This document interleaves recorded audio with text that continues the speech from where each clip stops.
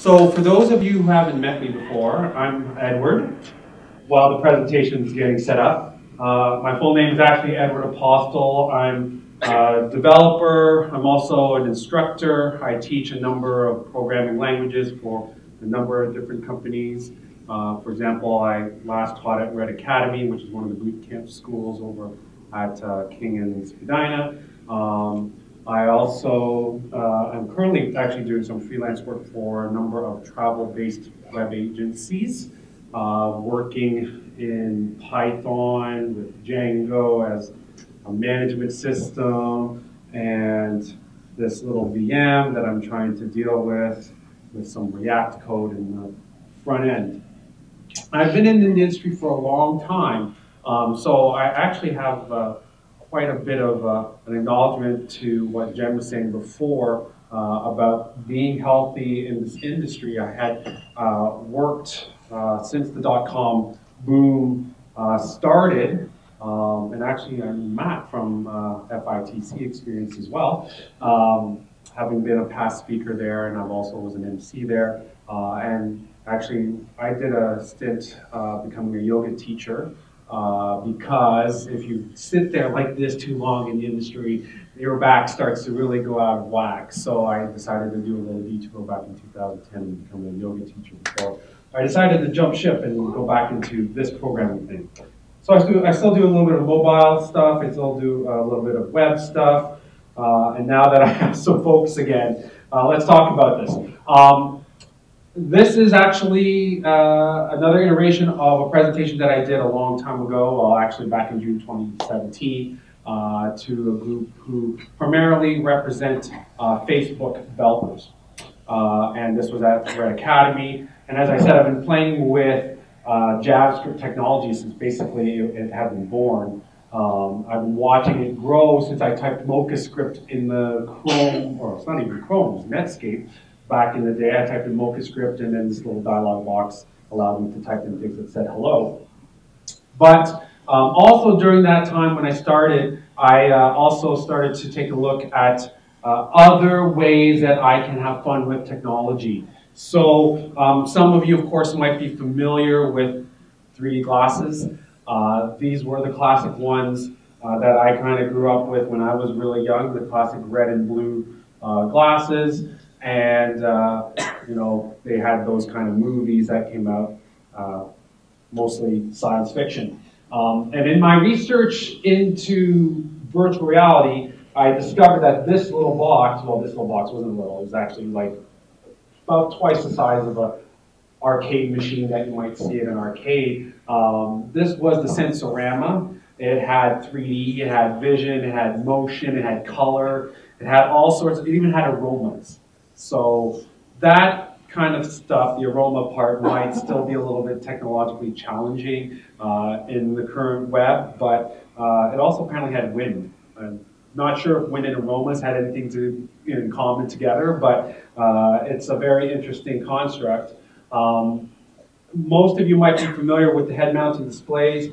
You might have seen me floating around with this, just kind of giving it a shot. That was the very first head-mounted display, I believe, in the 50s, and this, lost my slide there. Going forward there, let's see what we have.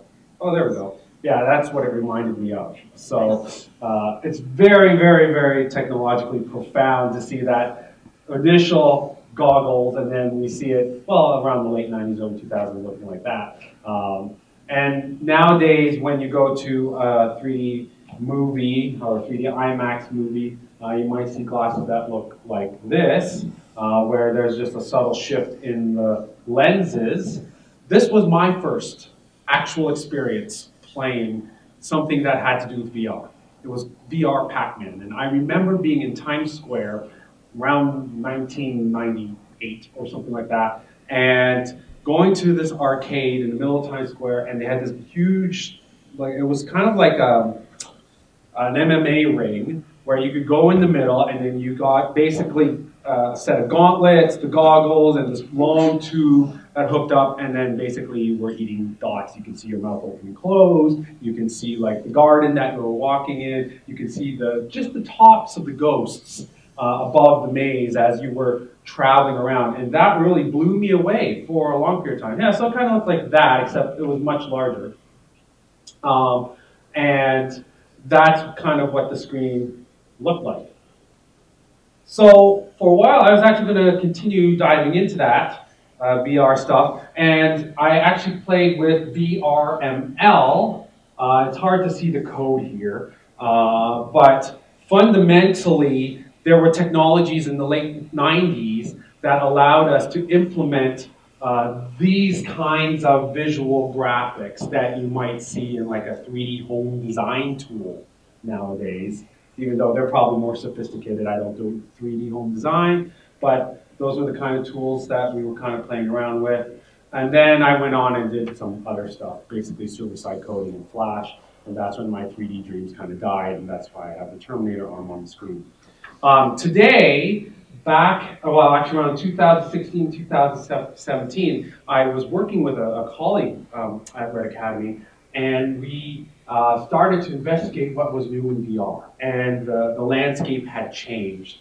And if you're not familiar with VR, there's varying degrees of augmented or virtual reality, where maybe you have some simulated objects in a realistic environment, or your whole environment is totally recreated and you're surrounded by it with 3D aspects to it and sound to it. This is called the virtual reality spectrum. It's a very common motif that we often talk about in VR.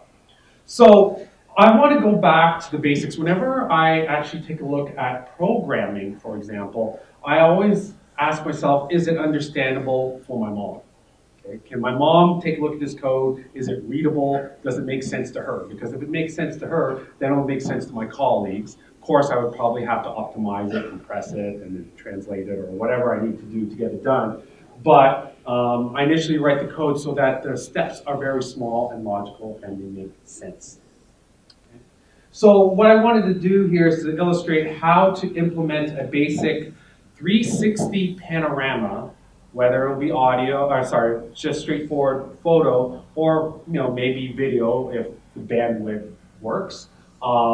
And we'll conduct it as an experiment here as a group. So I'm just wondering here, how many of you have already toyed around with these VR goggles?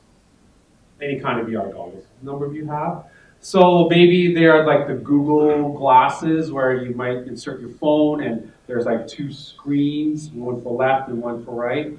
That's a pretty typical example.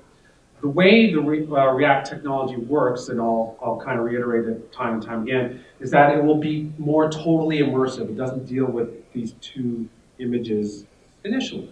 Okay? So React VR itself is actually quite a new technology. It was released almost a year ago. Okay? So if you are a new fledgling developer and you are fairly versed in JavaScript and you know a little bit about HTML, maybe you've actually touched React as a programming framework, then VR is at your fingertips.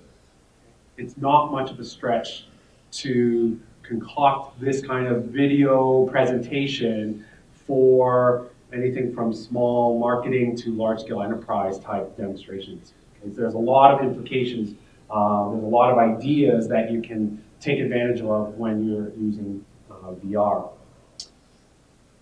So I'm going to go a little bit technical here. When you're setting up your VR development environment, you need this little program called Node. You may have heard of Node or Node.js.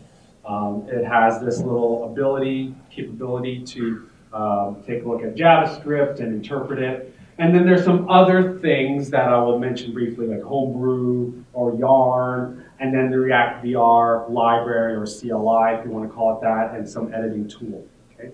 I'm talking about it as if it's a recipe, and I'll just remind myself and remind you guys that the presentation I will probably distribute to the DevTO folks so that they'll have some link for you so that you can grab it so you can focus on this, because I want to move forward to the demo.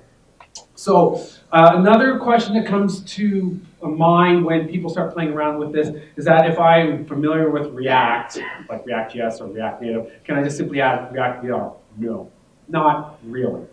You would probably need to work at it at this point as a separate project and provide some sort of link or some sort of form of communication to access that as a separate piece in your application system, whatever your app you're developing. Okay? So a number of things that I was writing about at the time when I created this slide was that the way that it's developed right now when you're using React VR, it's primarily geared to be developed on the Mac. Okay? Although there are systems in place, IDEs now in place for Windows, especially if you're developing for Oculus, which is primarily for Windows, you probably want to use a Mac to work with this particular platform for most of the time. So some hard ingredients. When I was playing around with this, I started with a good hard drink because it was a bit of an experiment. And then you need these equirectangular pictures. Okay? And what is an equirectangular picture? I'm going to try, hopefully. Okay. Maybe you see my screen? No? I'm trying to share my... Oh, I have to escape out of the presentation? Okay, fair enough. Got to find my mouse, which is also very important. I mean, we're at this point anyway where we're going back to the demo. So I pressed escape and my screen was black. Oh, there. Okay. So hopefully on this left-hand side of the screen, you can see my actual iPhone. Okay. And here is an actual image that was taken with this 360 Samsung Gear video reality camera. Okay? And you can get one of these things at Best Buy. I actually got it at Amazon for an amazing deal. I got it for like 89 bucks because it was the last year's model before they got the new one out. And what it does is it captures an image that looks like, if I remember it, it's like one of those Mercator globes or Mercator maps. Does anybody know what a Mercator map is in geography? It was kind of like they took a globe and then they sliced it up into these points so that you can flatten it up in a map. Okay? So that's how these types of equirectangular images work, except the computer basically generates the data to fill in between. So you can see, perhaps on the screen, hey, I got a message too. You can see here on the screen that the image appears rounded at points, okay, and then it fills in the data along the way because it's capturing the image here on the lens, okay. And right now I'm actually connected to the screen, connected to the phone, and it's connected to the camera. And as I said, you need this type of camera. You'll ideally have a headset, although this is viewable on the internet. There are some links to provide some additional development information. I would recommend a site called webbr.rocks to take a look at that. And maybe an internet browser that supports VR. Although, as evolution and all this kind of technology evolves, it should work now in most browsers. That's amazing. So I even have a little demo working in Chrome at home. So that was me before React VR, and that was me after I did this research. It was crazy. I just shaved again, just to get clean for this demo. So you got to grab the gear, and the easy way to use this is to get this thing, and you can actually take advantage of the Google Street View app, which is what I was trying to show you here on the screen just a moment ago. Okay. So I just want to get a quick time check. How much? 5 minutes?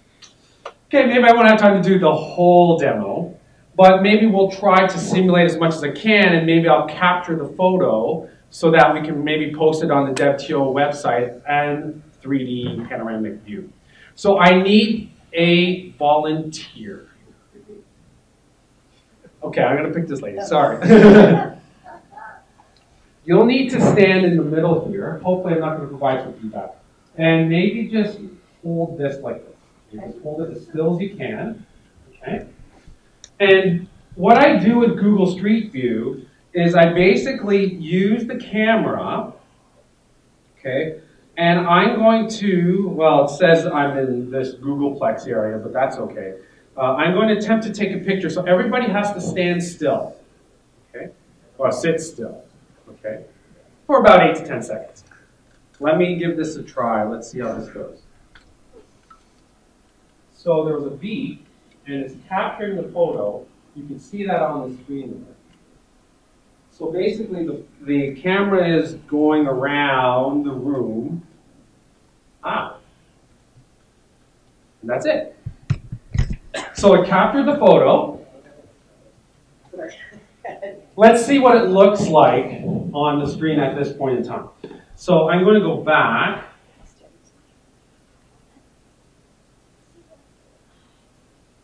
So you can see that, and I'm going to just move it around. Is that cool?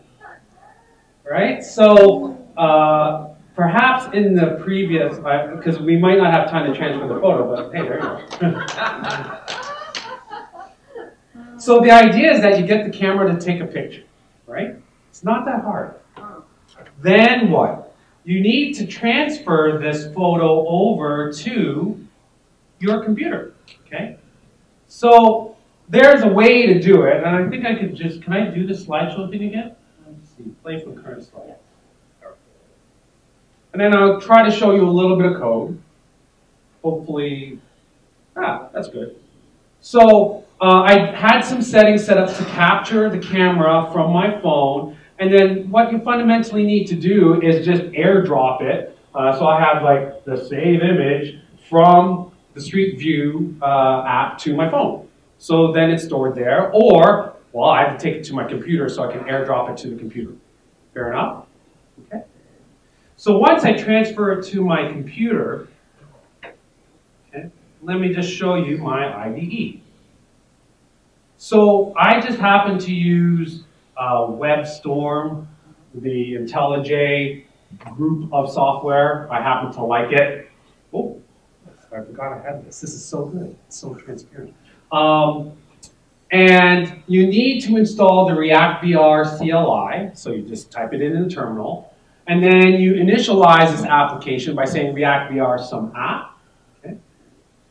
And I'm going to kind of point out the important directories that you need to know. There's a directory there that you may or may not see called static assets, and it's there where you place that final image. Okay?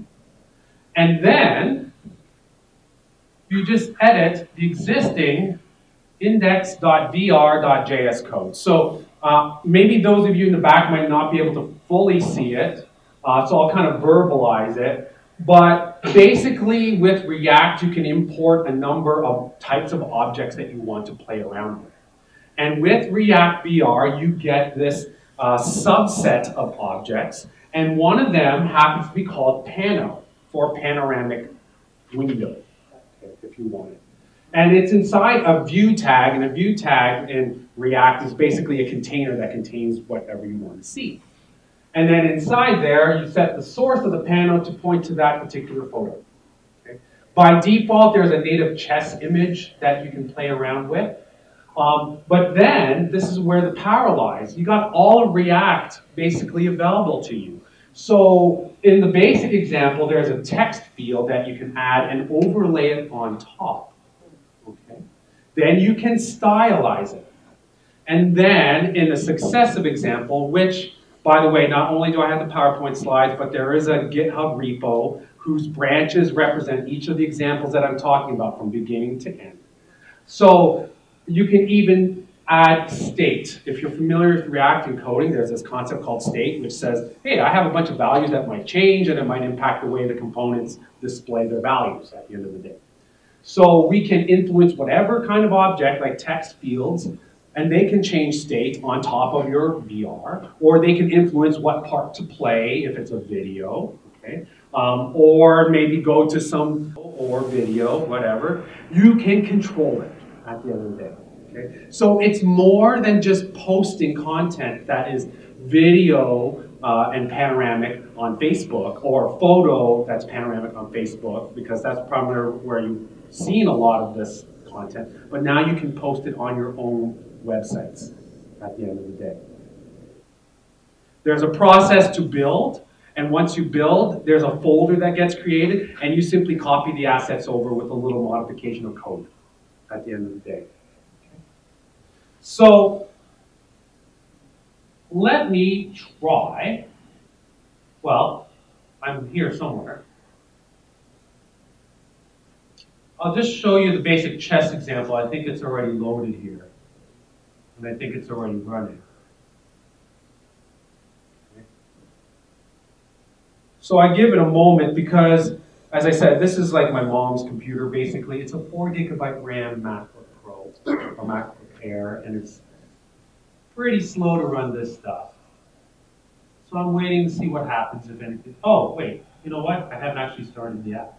Maybe I should. Oh no, I got a little bit of an error. Anyway, just like a cooking show, I get a little prepared. So I got something out of the oven already here. Let me see if I can pop that up. Now it's going to be a little bit slow, but you can see this was this is the end of the video that I took at RibFest last year. So I walked around with my camera, and I had my family with me somewhere. Oh, popped up my previous browser. Let's just go there. So you can probably see my hand. There's my lovely wife, and underneath my arm is my daughter. There's my nose. But you also saw some text there that said RibFest test, right? And it's not so far of a stretch as well to eventually add actions or events. Oh, there it is. So this is off my own website. This is React VR. It is JavaScript fundamentally that you're writing some code with some assets that you can take from a little camera and a phone, and then you can publish it on your own. Any questions? Okay, it does have like this full, like, even though my computer, you can probably hear my computer fan, it's like going to explode. But yeah, it does have that full rotation capability. And I have a version of it running in my glasses. So if you have some time after you want to try it out in the glasses, hopefully it's calibrated so that you can take a look at it. Okay. So that's the demo. And I think I forwarded it to the very end of my presentation. So as I said, my presentation will have some resources that you want to take a look at. Oh, see, my computer's about to fry. Let's see. My current slide. Let's see if this will work. And 3, 2. No. So that's all I have to present. Oh, there it goes. So I talked a little bit about the code. And as I said, there's some discussion on it as well as some links in here. Some things you might want to explore before you explore React VR, 3JS. Okay, it's part of the foundation of code for React VR. The website RevVR rocks, very cool. Some information rather on the facebook.github.io website on React VR is also valuable for you. And my email address is my name, ed@apostol.com. You can also follow me at Twitter at EdwardJApostol. Okay? And as I said, this presentation, as well as the link to the GitHub repository that contains all the branches with each successive example from the beginning to the VR video demo, will be made available to folks at RedTube. Thank you.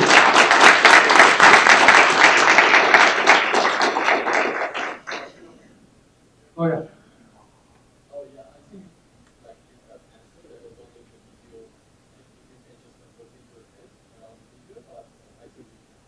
Sorry, you can. I was wondering if it was 360. Oh, it is. Yeah, you saw the RibFest photo video. I also went to that giant rubber duck thing this past summer. I went to the X with it.